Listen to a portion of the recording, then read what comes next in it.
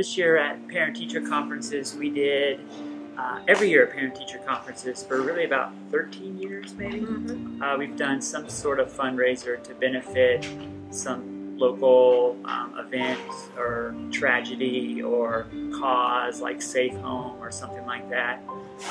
This year I had a student approach me with a flyer of Master Brandon Deputy Collins, who was killed tragically on 9/11. And so, we looked into that story and decided that would be a great theme cause for this year.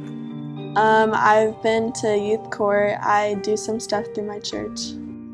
Kitty College of Alkin Ridge or Kitty College number 9. We donated from the ceramic program, and it's not just the ceramic program. We had AP students, drawing 2 and 3 and 4 students, Mrs. Hirsch, myself. We made 243 cups. We had art students drawing on the cups, designing the cups after we made them, and then Ms. Scholl and her program kicked in the mixes and that kind of thing for it. I a lot of times volunteer with my mom, as she really helped me get into it, but I mostly work with children ages 1 to 5.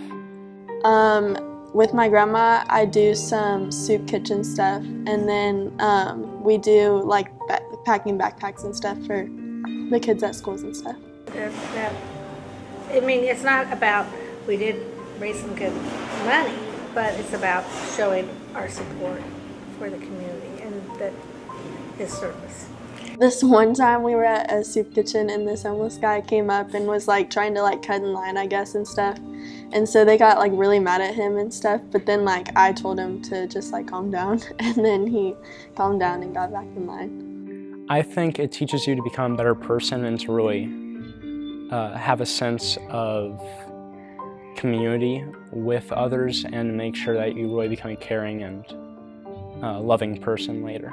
My goal is really just to help people. I like the feeling of like helping people in need. I just want to try and make as big of an impact as possible.